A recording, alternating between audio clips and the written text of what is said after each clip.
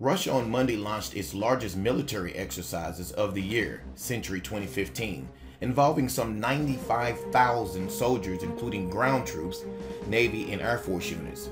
The long-announced war games are the most large-scale drill of 2015, the Defense Ministry said.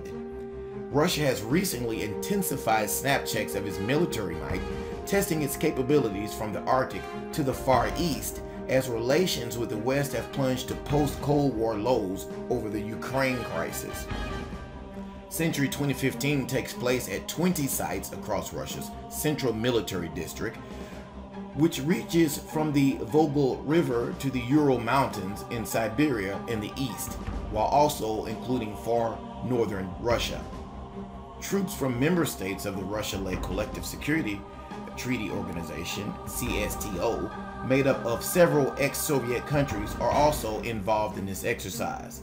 The Defense Ministry said the war games are aimed at testing the readiness of the military of the CSTO countries to manage coalition groups of troops in containing an international armed conflict. The troops will simulate blocking and destroying illegal arms formations during joint special operations, the ministry said. The exercises, running to September 20th, include 20 naval ships and up to 170 aircraft, the Defense Ministry said. The main action will take place in the Urals, in the Siberian Altai region, and in southern Astrakhan region, the Caspian Sea.